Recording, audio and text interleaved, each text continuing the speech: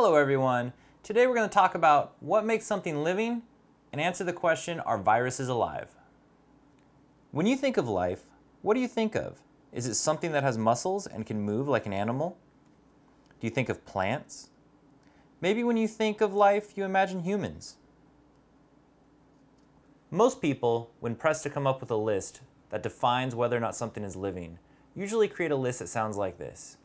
It must eat, it must breathe, move, and reproduce. So let me ask you this.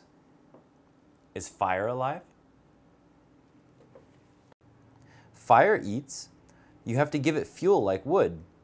Fire grows and gets bigger. Fire even breathes. If I take away its air, it dies.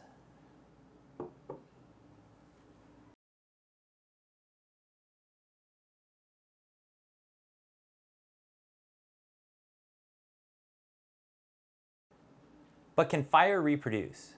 Let's say I set the mood. Can these flames come together and make a little baby flame?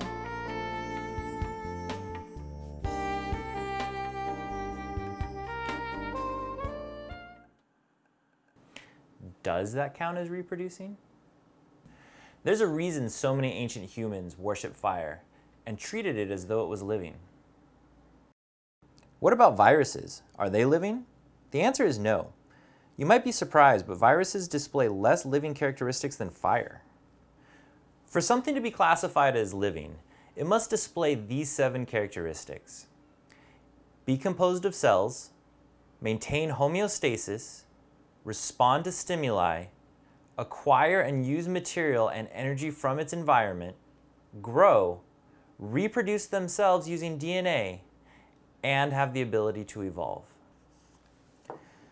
A virus is nothing more than a message in an envelope. A virus is a protein packet that contains DNA and sometimes RNA. The outside of the virus is chemically attracted to cells. The virus injects the DNA message into a cell, and the cell reads the instructions. Usually the instructions are to make more viruses.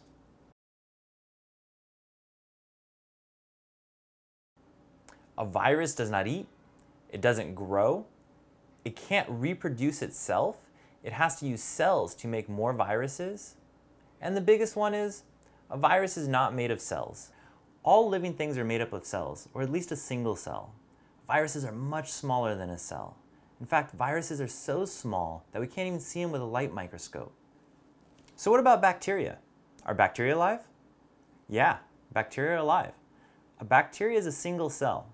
Bacteria eat, they grow, they reproduce, they use DNA. They cover all 7 characteristics of what makes something living. So again, is fire alive? Are viruses alive? Are bacteria alive? And the answer is, of course, fire is not alive. And viruses are not alive either, but bacteria are. This is why we use antibiotics to kill bacteria. We don't use antibiotics to kill viruses. You can't use an antibiotic to kill a virus because a virus is not alive to begin with, but bacteria are. When you have a bacterial infection, you have a living thing that is eating you. Bacteria are eating you and growing and multiplying, and so you can take an antibiotic which poisons them and kills them. Antibiotics do not work for viruses because viruses are not alive.